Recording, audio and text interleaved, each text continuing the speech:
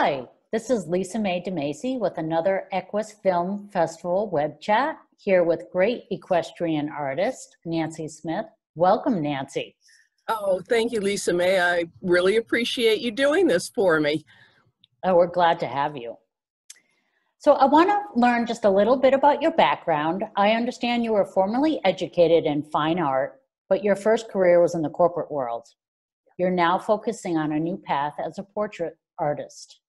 Can you tell us a little bit about making that transition and what brought you back to the canvas?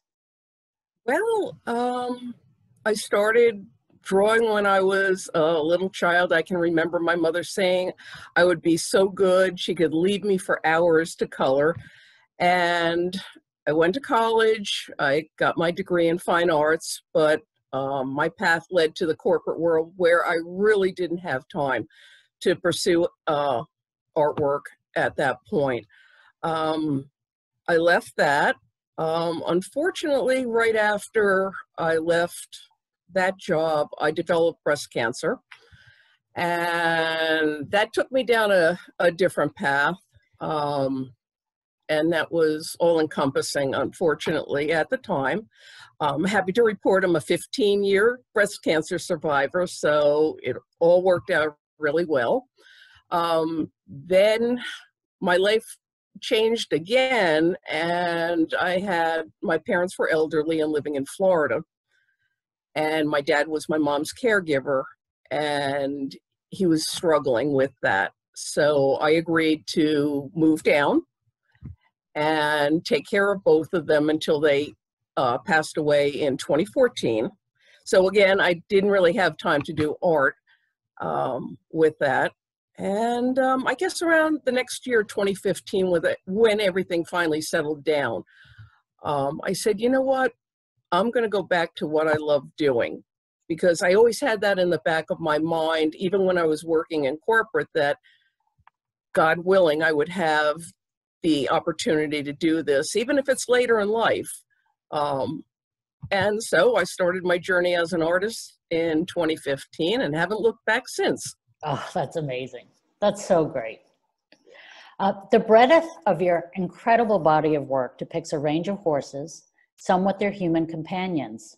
You utilize different mediums and techniques. In your festival entry, Dominiqua, a portrait of a horse in pastel. Can you tell us about the inspiration and significance of this piece? Well, Dominica, I happen to know her owner. Her owner has two horses that she absolutely loves to pieces. And I was thrilled when she asked me to do Dominica's portrait. Her owner, although she's not an artist, is extremely artistic. And with every portrait I start, I may have a vision in my mind of what the finished portrait's going to look like. But the bottom line is, this is something that the client has to be happy with, because they're going to be looking at it probably for the rest of their lives. So we conversed back and forth.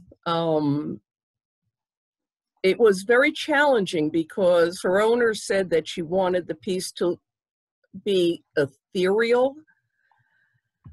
And I thought, okay, what does that mean? And she also loves flowers, and she wanted that incorporated in the piece.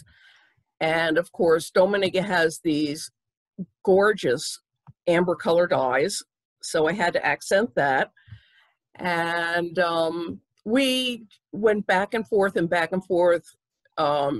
trying different things, different sketches, until I came up with something I think both of us were really happy with. This piece actually pushed me out of my comfort zone. It's unlike any other classic portraits that I normally do with a bridle or a halter and that. And I loved it. I can't wait to do a few more like this. Along with, right now I am trying different mediums. I'm basically a pastel artist. I'm now starting to work with oils and watercolors also. So the path is constantly changing, and it's very exciting, and I love what I do. But the best part of this is that it's an ability to make people happy. And that's what I love about doing this kind of art. So that's great. That's yeah, wonderful. yeah. And it sounds like, you know, that it's all changing for you, and you continue to grow as an artist also. Yes, yes. Yeah, and that's important to me. Sure, sure. Is there anything else that you'd like us to know about your work? No, other than, like I said, keep an eye open for my artwork, because there may be some surprises. Dominica's portrait was as much a surprise to me, I think, as to her owner.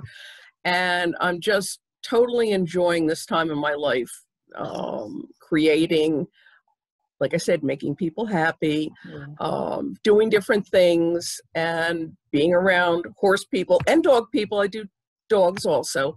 They're a great group of people. And actually, through the horses, I have some of the closest friends that I've had in my life. And I'm so very blessed to be able to bring this forward to people. And that's really about it in a nutshell. That's great. So where can we find your work? Okay, I have a website.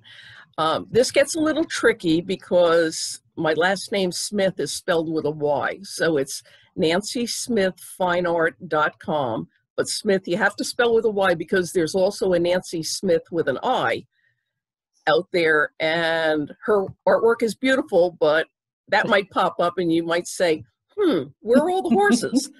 So it's nancysmithfineart.com. Excellent. Any last words for our festival audience before we sign off? No, not really. I'm just so thrilled to be part of this. And I appreciate you taking the time today for the interview. And that's really about it. I'm just going to keep on doing what I'm doing and try to get better at what I'm doing, and spread the love. Wonderful. Well, we're so happy that you're part of the festival this year. Oh, thank you. I'm thrilled. I really am. This is a highlight of my career.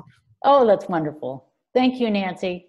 Thank you, Lisa May. You have a great weekend. Thank you. Okay. Bye-bye.